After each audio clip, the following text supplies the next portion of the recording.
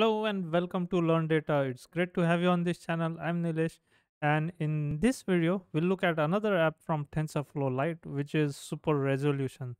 So, the first item that we need to do is open Android Studio, and then we'll import the project based on that. So, I'm going to open Android Studio, and I'm assuming you have all the Android Studio and your phone setup. If you do not have that, then I'll suggest watching the second video in this series. Click on open an existing project, and I'll navigate to this folder, which is the examples dash master that has the code for the app that we are trying to work with. So examples, and here we are looking for the super resolution app, so which is this one, and I'll click on Android and then click open. So this should open the app in Android Studio, and once that is done, we'll follow the same steps as before. First we'll build, make project, and then we'll run the project. Already have my phone connected, so uh, we should be able to see that phone pop up here on in Android Studio as well. And while this is going on, if we get any messages on the bottom right corner for update of Gradle, we'll go ahead and do those updates as well. In previous video there were no updates, so let's see what we get in this particular video.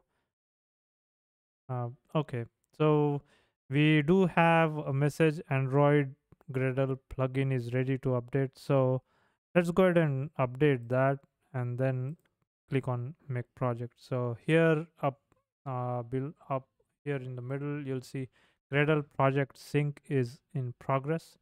Once that is done, now we can go ahead and click on make project. So up on the menu bar, I'm clicking on the build, and then in the window that opens, I'm going to click on make project. And once that is clicked, here you can see that the Gradle build is running, and once that starts running, uh, we think it will take a couple of seconds for it to complete the run, and then we can go ahead and click run, so that app would then open on the mobile phone. So the build is completed, and now I'm going to click on run, and once that is done, then I'll switch over to the screen from my mobile phone. So here on my mobile phone, this is the app it opened, and now I'm going to, there are three images. I'll click on one of them.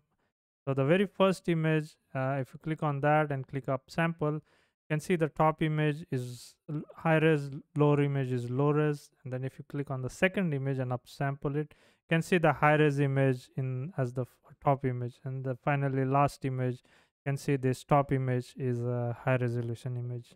Now, in addition to using the existing images from the demo version, we can also add new images if you want to. If you navigate to this folder, examples dash master, then light, and then example, and then you want to go to super resolution, Android, and you want to go to app, src, main, assets. So here what I've done is I've created three different images as shown here. This one, then there is the second image, which is the petals, and then there's a third image which is just my picture, and they are all 50 by 50 images. So 50 pixels by 50 pixels, as you can see. And if you zoom in into one of these images, of course they would be low resolution. So as you can see, they are pixelated. So we'll try to run the app again with these set of images to see what is the output we get. So what I'm going to do now is get the Android Studio app, and I'll run this again from Android Studio, and I'll start recording on my phone uh, to see the output.